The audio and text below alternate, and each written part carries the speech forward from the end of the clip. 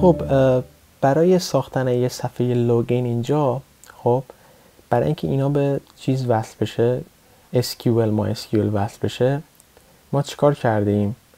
یه به اصطلاح میگن چند تا چیز رو اینجا باید وارد بکنیم. اولا برای کانکت کردن به MySQL من یه کلاس دیگه ساختم، یه همچین کلاسی. خب فکر میکنم به دردتون میخوره که این یوزرنیم و پسوردش ان شاءالله در انجمن قرارش خواهم داد و شما میتونید ازش استفاده بکنید. ولی برمیگردیم به همین کلاس لوگین. برای توی این کلاس لوگین ما چند تا کتابخونه وارد کردیم به نام جاوا AWT، حالا کالر، یا میتونید چیکار بکنید؟ اینو درگ بکنید و ستاره بذارید،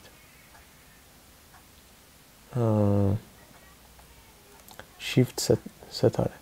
یا این SQL ها رو هم میتونید چیکار بکنید؟ یا همه رو تبدیل به ستاره بکنید. java.sql همش ستاره که کانکشن هست، prepared statement هست، result set هست و SQL exception هست. swing هم میتونید این دوتا رو تبدیل به ستاره بکنید. خب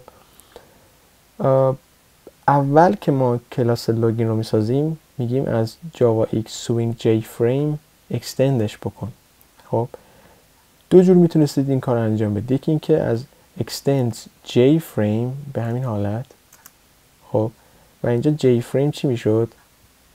میگفتش که ایمپورت بکن، این جاوا swing jframe انجام میشد و اینو اگر ران میکردیم به همین صورت اجرا میشد. هیچ فرق نمیکنه. این به جای این jframe بالا میتونید این کتابخونه رو حذف کنید این بالا. خب اینجا بنویسید javax.swing.jframe، هیچ فرق نمیکنه. و پایین چیکار کردیم؟ ما یه کانکشن MySQL درست کردیم به نام public static connection، اسمش باید کانکشن باشه، این اسمشه کان. و گفتیم کانکشن منیجر، یه کلاسی داریم به نام کانکشن منیجر که بذارید این مقدار بزرگ کنم که شما ببینید. کانکشن منیجر رو در موردش توضیح خواهم داد جلسه دیگه. get instance get connection که کانکتتون میکنه به MySQL. فعلا با این کلاس کار نداشته باشید تا در جلسه دیگه بگم چجوری به MySQL وصل بشید. و گفتیم که برای ما چند تا داخل این حالا کنستراکتور لوگین، چون کلاسمون لوگین بود، این کنستراکتورمون لوگین. خب و اینجا یه کنستراکتور دیگه هم داریم به نام لوگین که به اصطلاح اینیت کامپوننت رو توش چیکار میکنه؟ آپلود میکنه. حالا ما فعلا با این کار نداریم.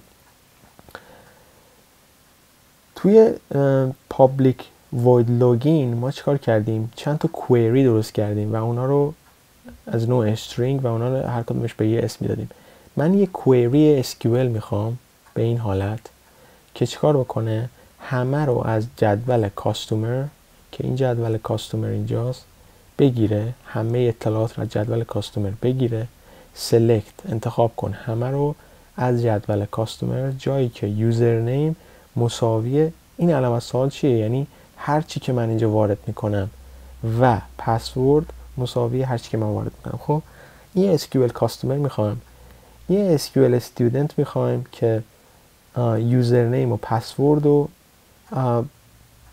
پروفشن رو انتخاب بکنه، چون من میخوام چند تا اپستور داشته باشم، یکی برای استودنت ها، یکی هم برای مثلا اونایی که آکادمیک استودنتن. به خاطر همون پروفشن رو قرار دادم، چون تو پروفشن استودنت داریم، رگولار داریم، آکادمیک استودنت هم داریم و بقیه شغلا رو داریم. خب به خاطر همونه که من اینا رو درست کردم، ولی شما لزومی نداره اینا رو درست بکنید. همین این اولیه که من هایلایتش کردم کافیه برای لوگین کردن. خب ترای و کچ درست میکنیم. ترای رو اینجا من درست کردم، خب و برفرض من این ترای رو که درست کردم اینجا بسته شد، میبینید، و کچ رو هم اینجا درست کردم. خب توی ترای من تمام کدامو نوشتم. توی ترای چیکار کردم؟ گفتم 4 تا استیتمنت برای من درست بکن. با اینا کاری نداشته باشید با این 3 تا. ولی این اولی چی میگه؟ میگه کاستومرتون prepared statement درست بکن. بعد وقتی که استیتمنت رو درست کردید توی MySQL یه prepared statement درست بکنید، اونو مساویه با یه وریبلی قرار بدید. این اسمه STMT cost، یعنی statement customer. بگید کانکتش کن به prepared statement MySQL customer و به اصطلاح چیکار بکن. آره ویدیو رو استاپ کردم که یه مقدار کار داشتم، برگشتم. و بعد چیکار میکنیم؟ ما SQL کاستومر رو درست میکنیم. پس این کد رو میتونید حفظ بکنید. خب بقیه این 4 تا چیزایی که من اینجا درست کردم،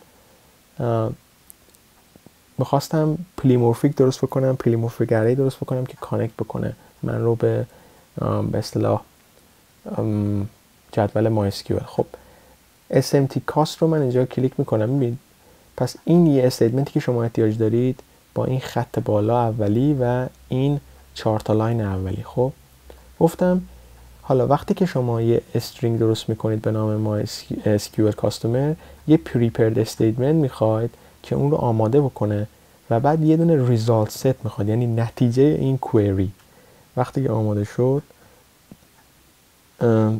بذار اسمشو RS کاست، خب و اونو مساوی نول قرار بده، فعلا خالی. میگیم SMT کاست. این وقتی کوئری که ما آماده کردیم رو استرینگش، چون از نوع استرینگه، اولی چی بود؟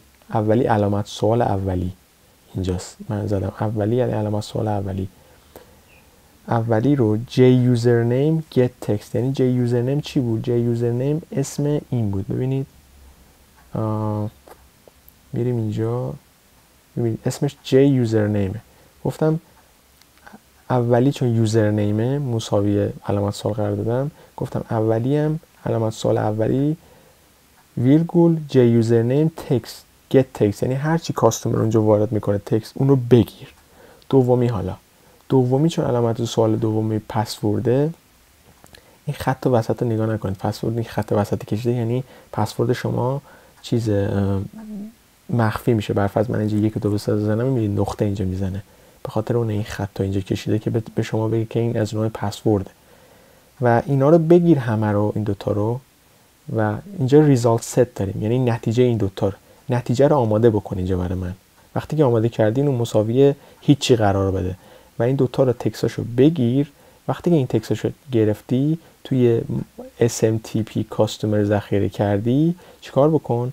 نتیجه رو که RS کاست مساوی این prepared استیتمنت که درست کردی قرار بده نقطه execute query. یعنی execute query یعنی اصلا خوش داره میگه، یعنی execute کن query منو. یعنی این query که من ساختم همه رو گرفتی، یوزرنیم و پسورد و اینو قراره یوزرنیم بده، این علامت سوالم برای پسورد قرار بده و بعد executeش بکن. یعنی برفرض به زبان خودمون execute میشه اعدام، ولی اینجا اعدام معنی نمیده، execute اینجا معنی اجرا کردن معنی میده و میگه اجرا بکنی کوئری. وقتی که اجرا کرد شما رو میفرسته چیکار میکنه؟ حالا من اگر روی این لاگین کلیک بکنم لوگینتون میکنه. خب حالا لوگین چیه؟ خب اینا رو فهمیدید. حالا این اولی رو فهمیدید، یعنی دومی هم فهمیدید. دومی، حالا سومی معنی های دیگه داره. استودنت معنی داره، چهارمی اکادمیک استودنت معنی داره. من اینا رو بعد میساختم. یه دونم کلاس برای ادمین داریم. خب گفتیم اینا رو با هم دیگه درست کردیم فعلا. پس فهمیدید که چجوری استرینگ رو آماده میکنید و تبدیل به اینا میکنید. جلسه دیگه بهتون توضیح خواهم داد که پلیمورفیک اری رو من چجوری اینجا درست کردم که اینا رو کانکت بکنم. چند تا ایف الس استیتمنت درست کردم که اینا رو کانکت بکنم و استیتوس رو عوض بکنم و اینا منو ببرید یک کلاس دیگه.